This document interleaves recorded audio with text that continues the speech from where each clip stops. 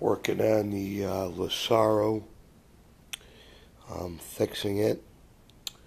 We're getting there. And I decided how I'm going to go about this. Originally, I was just going to keep the wood filler in there. I don't like that repair. It's not a proper repair on how to fix it. Wood. We're taking pieces of wood, breaking them off from the shims, and we're gluing them onto here in these areas. Okay? We're letting the wood glue dry on those areas, as you can see. And what we're going to do is we did it down here a little bit, but we had to use a thinner piece because it's a thinner cracked area where we fix the heads, where we fix the heel area. And we're going to buy more tape, and we're going to keep going at every area, and we're going to put wood right there. And then what we're going to do is we're going to buy a tool called the dremel, which is basically a small, very small sander.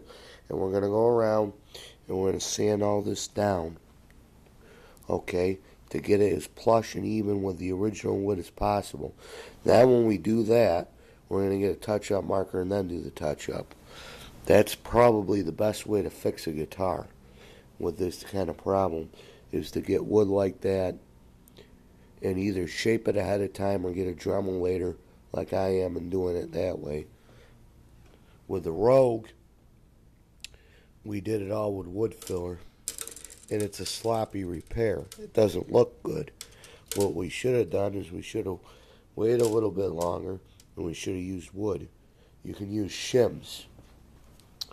I have guitar shims I bought online. I cut them, thin wood. I put that in there. So what we're going to do is we're going to let that dry. When we get some more money, we're going to get some tape. We're going to put those on. And then when we're done, we're going to get our Dremel. And we're going to thin all those down as thin as possible. Then we can think about stain. Or not stain, lacquer, touch-up.